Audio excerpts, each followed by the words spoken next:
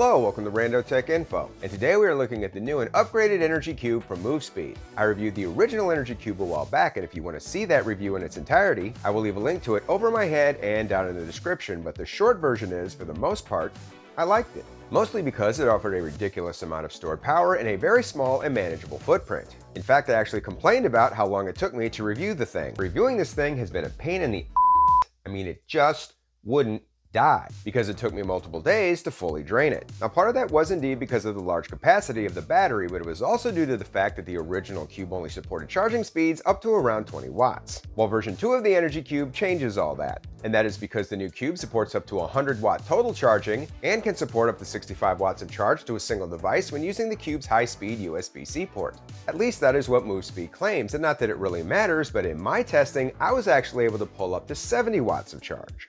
How very convenient. Which means it's not only still great for charging your smaller electronics like your phones, tablets, and Nintendo Switch, it can also charge larger items like laptops while they're in use. At least as long as you're not trying to play something crazy like a flight sim or Diablo 4. And even if you are only planning on charging smaller items, the Cube's extra power output can allow you to charge multiple devices and still pull maximum speeds. For example, even when I had the Cube pumping out power to 3 other smartphones, which included my Flip 5 and my iPhone 15 Pro Max, I was still able to activate super fast charging on my S24 Ultra. To do this, you will need to be plugged into one of the Cube's USB-C charging ports. As mentioned earlier, port 1 supports up to around 70-watt charging, and the other USB-C port supports 45-watt charging, both of which should be plenty fast to charge up your phone or other small devices. The USB-A ports in my testing supported around 15 watts of output. This kind of disparity between ports is pretty typical of other power banks we've reviewed on the channel and shouldn't be surprising, but it's still something worth noting. Also, as with all other power banks, the actual output will always vary depending on the type of device you are charging and the speed of charging it supports. Everybody got that?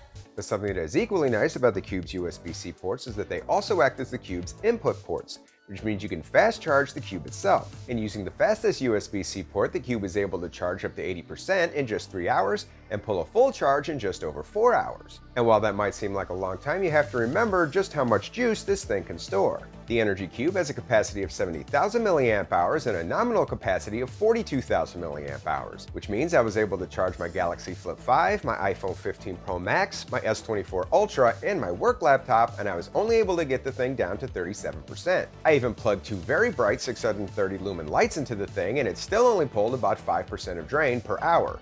Total. Not that you will ever need to plug any lights into the Cube, because this new version has its own very bright light built in. And speaking of built-in, the Cube's new larger built-in display allowed me to track the remaining battery, as well as all the amps and voltage the Cube is pulling in or putting out in real time. In fact, if you want to know all the nitty-gritty volts and amps the Energy Cube has to offer, you are in luck, because I'm going to show you all of that information right now.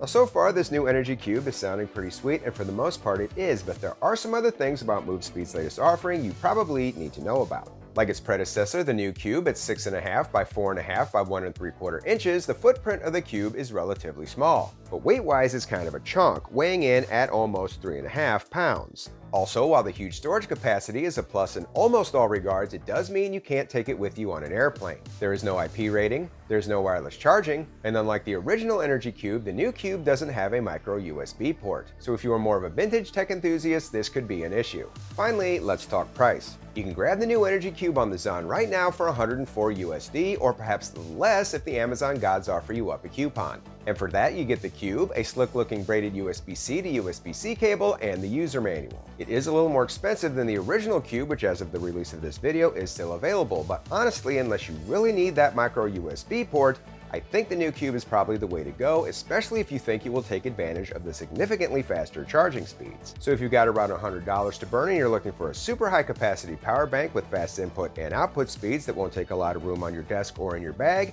then Movespeed's latest version of the Energy Cube might just be worth your attention. As always, I hope you find this video useful. Thank you for watching. Until next time, this is Rando Tech Info, signing out.